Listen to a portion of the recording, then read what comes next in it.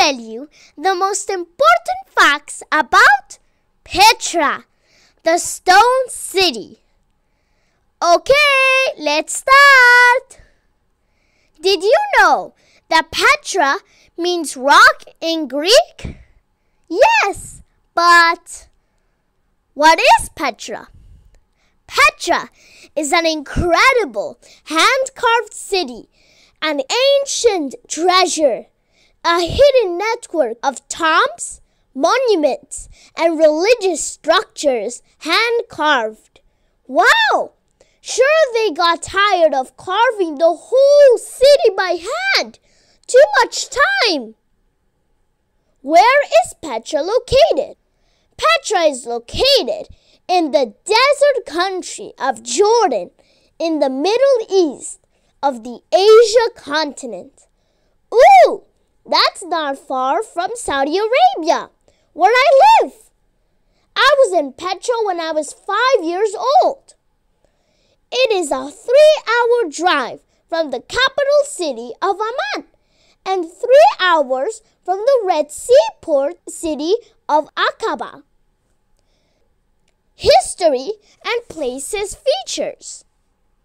Petra began to be built before Christ by Nabataean civilization. They prospered thanks to the trade that flowed from India, China, and Africa to Europe through the territories in the Middle East. The Sikh is the first attraction that we find when entering Petra. It is as if you are on a secret path to find a hidden treasure. Wow! It is very exciting. Did you know that everything in Petra is very interesting? The 3 amazingly designed sites are the treasury, the theater, and the monastery. Let's see one by one. First, the treasury. It is the first hand-carved building you see when you come to Petra. It is the most elaborate secret tomb with hidden details. Second, the theater. It was used for religious ceremonies. And lastly, the monastery. It has a similar shape to the treasury. However, the monastery was the most sacred place for the worship ceremonies of the Nabataean god. Ooh! To go up to the monastery, you can walk or ride a donkey. You have to climb 800 rocks by stairs.